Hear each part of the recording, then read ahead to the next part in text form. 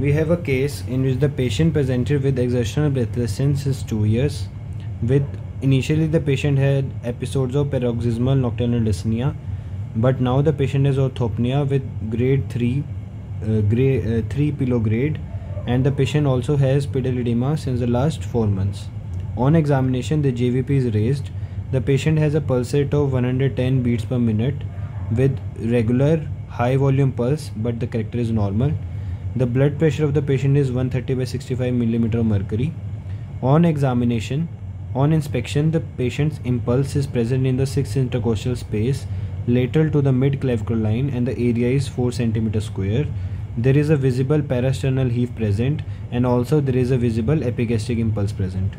On palpation, the apex beat is located in the 6th intercostal space lateral to the mid-clavicular line, and the area is 4 cm square.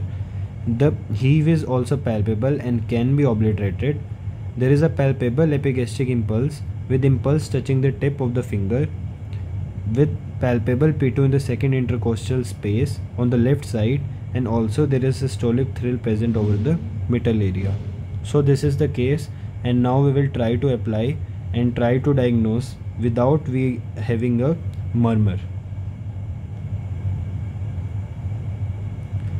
So as the patient has exertional breathlessness with PND with orthopnea, and these are the cardinal symptoms of a left ventricular failure. So the patient initially had left ventricular failure, but since the last 4 months the patient also has pedal edema, so might be the patient now has gone into right ventricular failure. This is what we have suspected on a history. On examination, the JVP of the patient is raised, which also goes in favor of the right ventricular failure.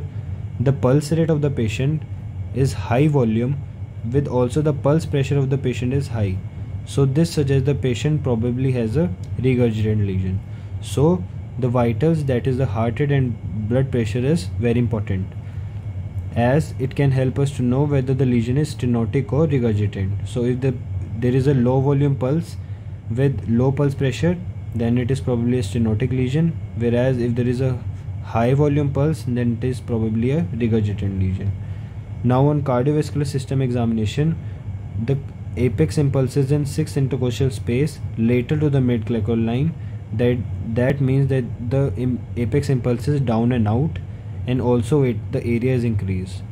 So this suggests that probably there is a LV dilation, that is the eccentric hypertrophy is present, which usually occurs secondary to volume overload.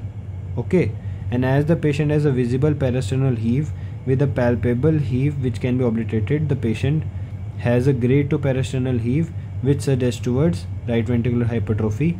Also, as the patient has visible epigastric impulse which is touching the tip of finger, this also suggests that the patient probably has right ventricular hypertrophy.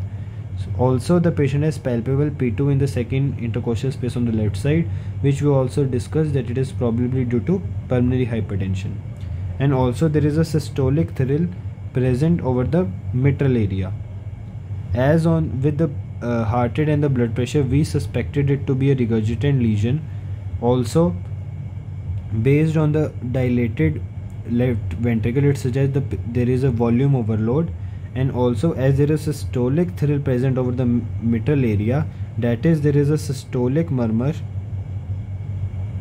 which is being palpated, and it is probably regurgitant. So a regurgitant systolic murmur will probably due to a mitral regurgitation, and which is being palpated. So this is probably a case in which the patient initially had mitral regurgitation, which led to left ventricular dilation leading to left ventricular failure. The mitral regurgitation also led to the left atrial dilation followed by pulmonary hypertension leading to right ventricular hypertrophy followed by right ventricular failure. How we are thinking of it is due to high volume pulse with high pulse pressure, this is probably a regurgitant lesion with systolic thrill present, so probably MR.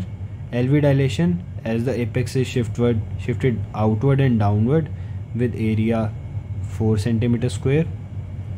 As the patient has palpable P2, it is probably due to hypertension. As the patient has raised JVP, on history also the patient has pedal edema. Raised JVP is present. Grade 2 heave is present. The patient has epigastric impulse also. So this is suggestive of RVH.